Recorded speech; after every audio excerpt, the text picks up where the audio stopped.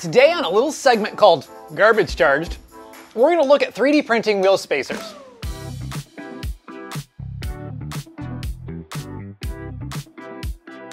You're probably asking yourself right now, Matt, why are you the way that you are?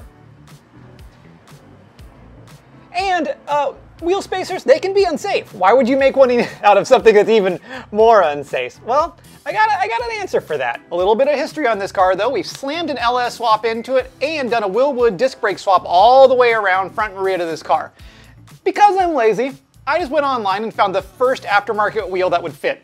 Went full in on 20s because, you know, that's just didn't have to measure it that way. The issue is I have a tingling in my rear end, and I know what you're thinking, Matt, that's your prostate. You should probably get that checked. I know, but I kind of like it. But I've always wanted to see this car as a sleeper with the original wheels and hubcaps on it. Unfortunately for me, 1963 was a one-year only spindle. Makes total sense. And then once I got those wheels, immediately they smashed into the brake caliper and basically wouldn't allow anything to turn. But to solve all my problems in life, I got a hold of US WHEELADAPTERS. They make custom hub-centric wheel spacers for anything you can make because they're custom. Mind you, they do have some dimensions on file, so you can just call up and say, hey, I got a 72 C10, hit me, brother. They'll hit you right in the face. If you've got something custom with this level of garbage charge goodness, you can hit them back with a whole bunch of crazy dimensions they'll make you a wheel spacer for. In a previous life, I would just stack washers and then take the measurement and then hope it works with a tape measure. Not even kidding. That's not the way you should do measurements for these kind of things. And after 2 or 3 trial and error prints where we dialed in the center opening of the wheel, the hub diameter, the actual spacing, the diameter overall of the spacer, I was left with an exact copy of what I needed. Remember earlier that I mentioned that some wheel spacers aren't safe, or safety adjacent as I like to call it? Well, this is one of them. This is a universal wheel spacer. As you can see, it can fit all the bolt patterns, and it's a giant hub that can fit 4-wheel drive hubs or the old Buicks that are giant on the inside where it counts. Can you 3D print a wheel spacer out of PLA plastic and actually use it? Well, I tried it on the front end and it couldn't support the weight of the vehicle. Even with 100% infill, she just kept smashing her down, and you could literally see the wheel wobble in and out as it was going around. But on the rear end, we're moving, people. I mean, it's not registering on the speedometer, but we are moving. So I'll take sketchiest thing I've done on a random Thursday for 300, Alex. The daily double.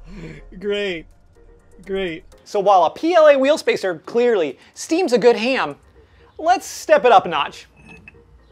I realize now that this time lapse would actually make more sense in reverse, where I took off the factory wheels and hubcaps and put on giant aftermarket ones. Well, here we are breaking down barriers that don't even make sense. I've already installed extended studs and open-ended lug nuts, so I didn't have to worry about the studs being too long or too short. I like to see 1.5 times the bolt's diameter as thread engagement as a minimum. We can also thank Discount Tire for installing a shitload of wheel weights on the inside of my rim that stick on instead of the hammer-on kind, but still using hammer-on kind on some of the wheels and stick on the others, I guess. That makes sense in a world where things don't have to make sense. And since I didn't think I'd ever have to check for a baker's dozen or so stick-on wheel weights on the inside of my steel wheel, well, it nailed my brand new caliper. Thanks, Discount Tire. Keep up the good work. So in answer to the question that Christopher Columbus first proposed in the early 1890s, sailing the ocean blue glue? Yes, you can totally 3D print a wheel spacer. Should you? Well, probably not. But it is awesome to test out your measurements and see a mock-up of how your aluminum spacers will fit, especially if you're working with some really tight tolerances. And just remember, you beautiful flowers out there, they're called pelicans, not peladonts. So if someone asks you, can you make a wheel spacer out of PLA plastic? You answer yes. Pelican could. Probably. And if you want to see some more things and stuff about this car and its projects, well, check out some of our other videos. We've been doing some sound deadening installation and then some decibel testing afterwards, some custom interior projects, and I'm just trying to wrap up and get some of these finished.